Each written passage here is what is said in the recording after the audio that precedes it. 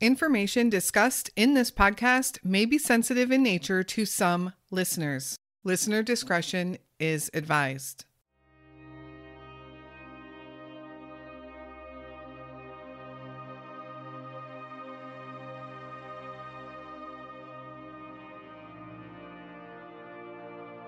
Parents take their children to parks every day.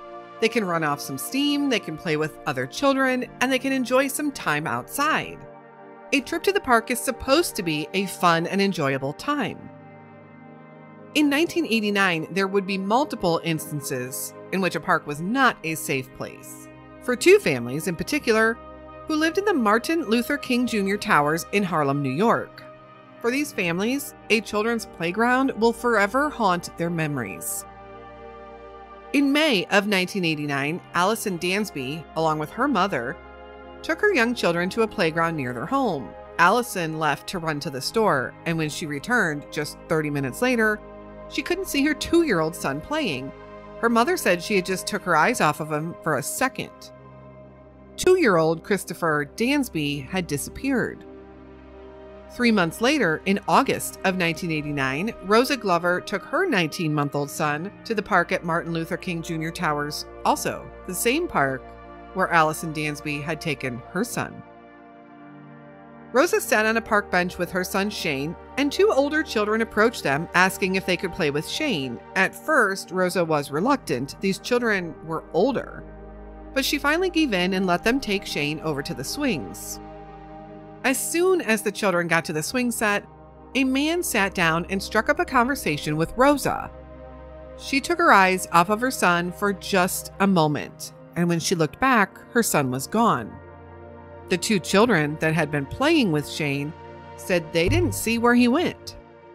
Shane Walker had disappeared. Where are Christopher Dansby and Shane Walker?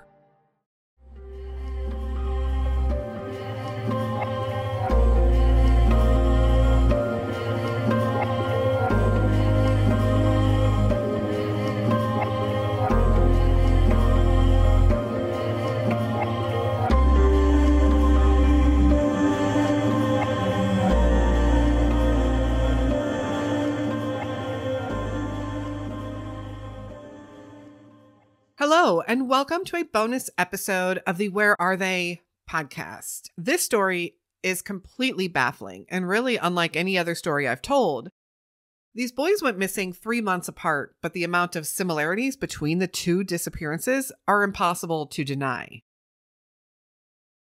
Now, there is no actual evidence that the two cases are related, but it's hard to imagine that they aren't when you hear all of the details. These young boys did go missing back in 1989, but with technology advancing as much as it has in recent years, and more cold cases being solved every day, I have hopes that both of these cases, can be solved. I really do hope the cases of Christopher Dansby and Shane Walker will soon be among the solved cold cases in the United States. Maybe this is the year. At the corner of Lenox Avenue and West 114th Street in the Manhattan neighborhood of Harlem sits the Martin Luther King Jr. Playground. This park, is located next to the Martin Luther King Jr. Towers. This park consists of park benches and swing sets, along with other children's playground equipment. It was a nice, relaxing place for families, and it was visited often, especially by those living in the adjacent towers. On May 18th, 1989, Allison Dansby took her children to the park in the late afternoon. She was accompanied by her mother. While the children were playing, Allison decided to walk over to a nearby store. Her mom said she would stay and watch the kids. As Allison returned to the park just a half an hour later, she noticed that she could only see one of her children. She couldn't find her 2-year-old son, Christopher. After a frantic search by both her and her mother, they realized that Christopher had vanished, and they called in the authorities. Allison's mother had said she had only taken her eyes off of the toddler for a moment.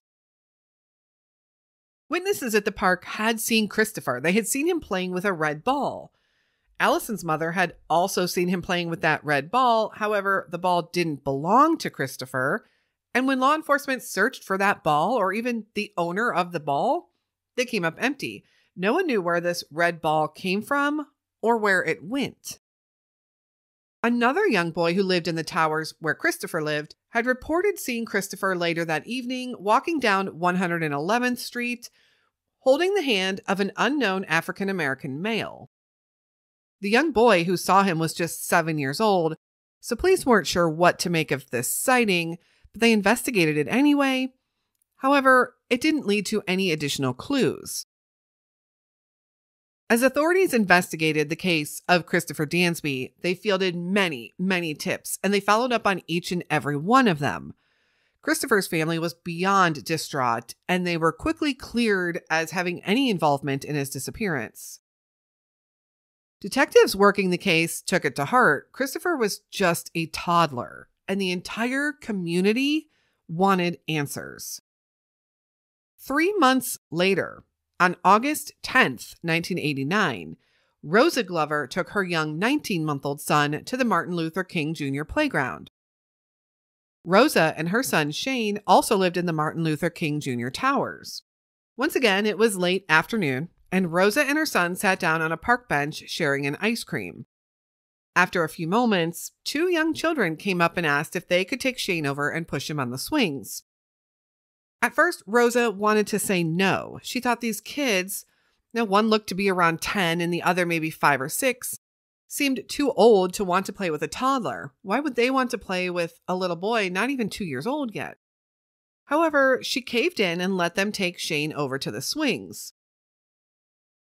As soon as they walked off, a man sat down next to Rosa and struck up a conversation with her. He was talking about the recent kidnappings in the area, and he would even show Rosa some scars that he had from a fight he had been in. As he talked to her, she took her eyes off of Shane for just a moment. But that was all it took. When she looked back, she didn't see Shane anywhere. Her eyes started scanning the park for her son, but she didn't see him. She did find the 2 young children who had asked Shane to play with them, and she got up and ran over to them. They said that Shane had walked away from them and they didn't see where he went. Rosa, with a sinking feeling in the pit of her stomach, looked back toward that bench that she was sitting on and the man that she was talking to, but the man wasn't there. She frantically scanned the park for him, but he was gone. Something wasn't right. Something felt very, very wrong to Rosa. Authorities quickly showed up to search for the missing boy, astonished almost immediately at how similar this was to another case they had been working for the past 3 months, the case of Christopher Dansby. The similarities were uncanny. First, these boys were both around the same age, 19 months, and the other was 2 years old. They were both African-American boys. They both lived in the same apartment building, although they didn't seem to know each other. Both boys vanished from the same park, the Martin Luther King Jr. playground. Each disappeared on a Thursday, and it was late afternoon in each case. In both instances, family and relatives were immediately cleared. It seems almost impossible for these cases not to be related, but all of these similarities could also be coincidences. There is no hard evidence to really connect them. Everything seems circumstantial. This brings up some questions. Who were these children that asked Shane to play with them? It seems that they were identified back in 1989. There is an implication that the police did speak to those children, and nothing really came of it. Some feel that those kids were somehow involved and they were somehow used to lure Shane away on purpose. The timing did seem strange if it had anything to do with that man who sat down next to Rosa, which also brings up some concerns about that man. He had just begun talking to her just as the kids had left with Shane to go to the swings. Was this all a setup? That man in the park that day was never identified. Taking a look at where this park is located, it's hard to believe that someone could vanish here in broad daylight. The Martin Luther King Jr. Park and Towers is located in north central Manhattan in the Harlem neighborhood. This is just north of Central Park. It's a very busy and very populated area, and these boys disappeared between 4 o'clock p.m. and 7 o'clock p.m. There were likely people out and about everywhere, yet no one saw anything. As the investigation into both disappearances continued, the community became terrified. Was there a serial kidnapper out there looking for young boys? Was this the case of a black market baby ring? At one point, detectives also wondered if this was related to the kidnapping of Andre Bryant, which happened up in Brooklyn, New York, also New York City.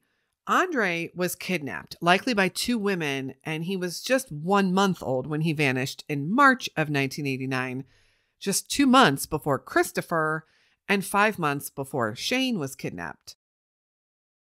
Andre's mother had met a couple of women who had taken her shopping with a stolen credit card. They convinced her to go out shopping with them the next day, and they insisted that she bring Andre with her, even though she wanted to leave the baby with a sitter. The women also asked her to meet them down the street that day, and so she walked out of her house with Andre and was never seen alive again. She was found deceased a week later in the Bronx, but there was no sign of baby Andre. The similarities are less noticeable here. Andre was just an infant boy. The other two were toddlers. This was in a different neighborhood, although it was still in New York City. Andre was African American. However, it seemed that his mother was lured out of the home, possibly with the purpose of kidnapping Andre. So what do you think about these three cases? Do you think they are related, or do you think they just have some eerily similar circumstances? Do you think Andre's case is completely unrelated? It does have less similarities than Christopher and Shane's. If any of these kidnappings were done for the purpose of an illegal black market baby ring, it's possible that all three of these boys are still alive today. Anyone who does have any information on the cases of Christopher Dansby, Shane Walker, or Andre Bryant can contact the New York City Crime Stoppers at 1-800-577-TIPS. Remember, you can always remain anonymous with Crime Stoppers. For the families of Christopher Dansby and Shane Walker, a trip to the park will never be the same. Both Christopher's mother, Allison, and Shane's mother, Rosa, believe their sons are likely alive out there. They believe and they hope that they were adopted by families who loved them, and these boys probably don't even know their history of what happened when they were so little. Even though it has been so many years, both families have expressed that they will continue to search and hope for answers in their cases. Detectives that have worked the case have also said that this is that case that sticks with them. These boys were so young, the families were so distraught, and the odd similarities between the two have haunted these detectives since 1989. These boys seem to disappear under the noses of many parkgoers in broad daylight in New York City. It's just such a baffling case and so sad. Thank you for listening to the stories of these young boys. A mystery, a few mysteries actually, that has plagued the Harlem area of New York City for so long. As I said earlier, let's hope that this is the year for answers. Thank you for being a supporter of the show, either on Patreon and or as a paid subscriber. As a member, I want to always encourage your thoughts and feedback. You can always send me a message over on Patreon, on any of the social media platforms, or email me at canwefindthem@gmail.com. We will be back again very soon with another unsolved missing persons case. And until then, stay safe and hug your loved ones.